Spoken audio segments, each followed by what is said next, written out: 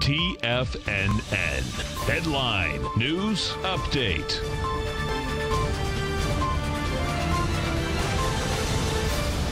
Welcome, folks. We have the Dow Industrials down 2, NASDAQ up 2, S&P's down 2. Bottom line, you get a holiday trading out here today, folks. You get sideways trading, flat market, light volume. Gold contract up $6.90, trading at $14.95 an ounce.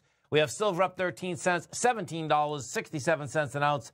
Light sweet crude down $1.36 at $53.34. That light sweet crude market, folks, bottom line, no matter how many troubles are over in the Mideast, it looks like bottom line oil still wants to run into that $50 area.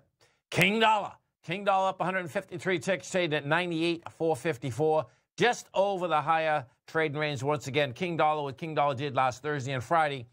Friday, it got back inside its lower range. I suspect that's right where we're going to go, and we're going to go down to that 95 level. Why? Because, well, you get the euros at 110.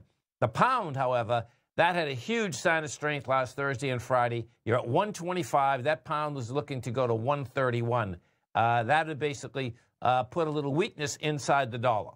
The yen's at 108.34. Now, what's going on with the yen? Let's go pull up this yen, because if you happen to be in the metals market also, you want to keep an eye on this yen. The reason being is that you're coming to the top of the range inside the yen.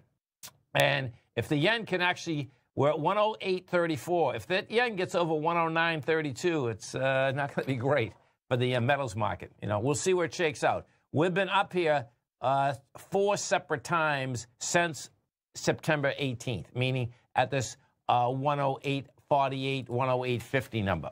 If we go over and take a look at the S&Ps, what you see with the S&Ps is this. What we did last Friday is that you went higher. That being said, you were coming into the downdraft from August as well as September, and you were coming in that with a lot lighter volume.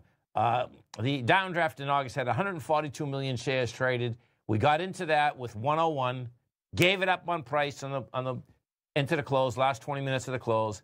I suspect what we're going to have here overnight, you're going to get a weak market overnight, and we'll see if we get any volume.